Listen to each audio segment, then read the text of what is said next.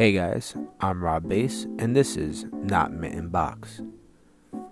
Today we're going to take a look at Shaka Toys Indie Spotlight Series 1 action figures.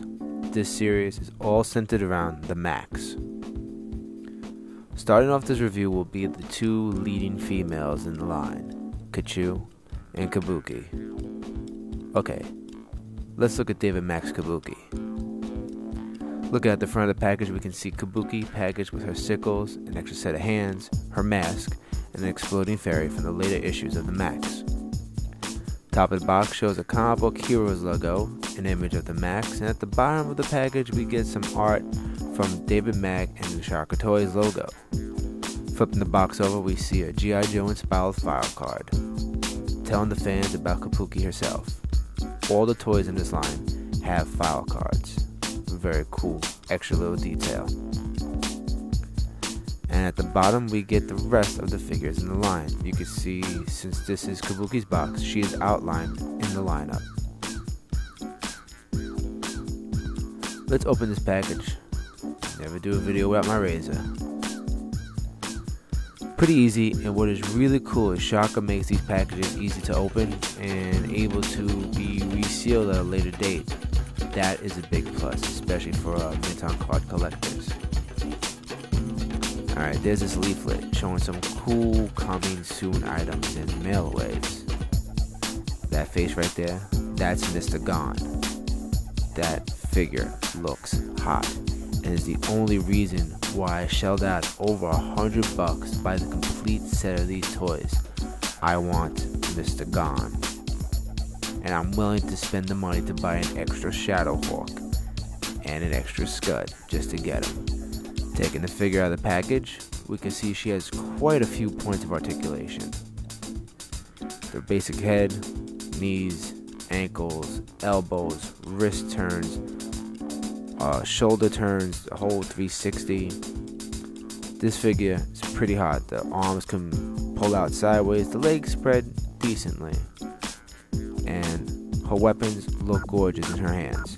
The hands are removable, and you can put an extra set of hands, but they're very, very delicate since they are more female and daintier hands. So to be very careful because they could possibly break the nub.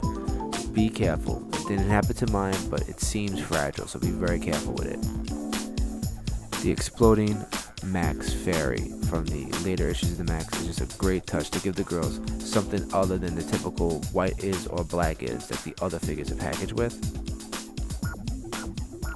It's a must buy. What's cool, if you look on the back of her, she has a wonderful tattoo, and it's really detailed and it's done so well. Overall, on this figure, she's good, but she looks better with her mask on.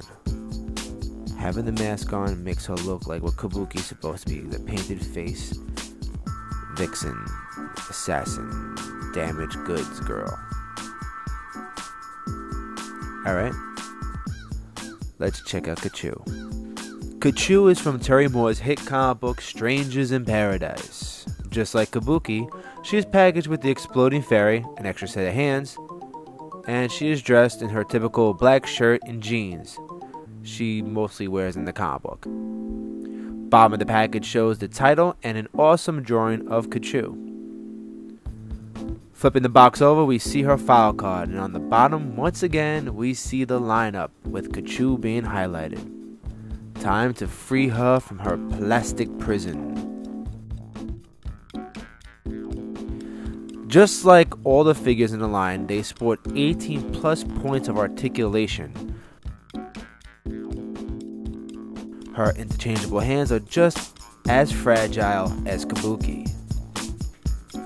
Weird thing about this figure, her hairstyle really doesn't remind me much of Katchoo, but more like Julie Winters from the Macks.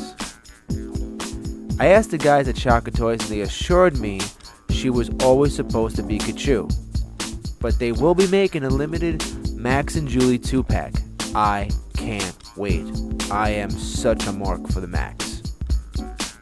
Overall, Katchoo and Kabuki are great action figures, especially since they're Shaka Toys' first whack at a 6-inch scale action figure. And if you love Kabuki or Strangers in Paradise, they are worth it. And if you're a customizer, they are 2 great figures to use for custom female bodies. So head over to shakatoys.com and grab them up if they still have any left. Shaka will no longer be releasing this series anymore. If you like this video or hate it, head over to the Pop Culture Network forum and post a comment. And while you're there, check out some of the other great shows. And remember guys, they're your toys. Play with them the way you want.